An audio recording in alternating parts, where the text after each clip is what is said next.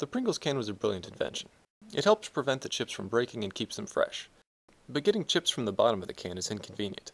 The opening is pretty narrow and you usually get your hand covered in the flavor powder that builds up on the inside walls of the can. So I came up with a modification of this design that makes it a little more convenient. The chips sit on an adjustable platform that is raised by pulling a pair of strings attached to the lid.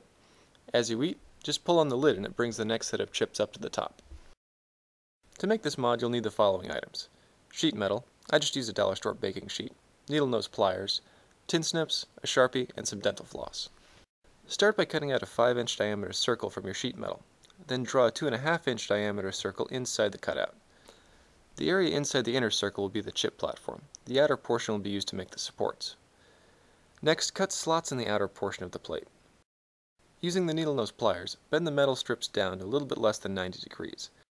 They should be flared out to be a little bit wider than the can. The friction from these teeth pressing on the side of the can will be what holds the platform in place. But in a commercial version of this design, the platform would probably be made out of molded plastic. Using the ends of the tin snips or another sharp object, punch 2 small holes on opposite sides of the plastic lid. Then cut off a 2-foot piece of floss and thread the floss through these holes. Tie the ends together and feed the loop through the teeth of the metal platform. Insert the metal platform into the can and slide it to the bottom. If the metal teeth get stuck, just twist the platform clockwise and it should come loose. Then just put the chips back in the can and enjoy.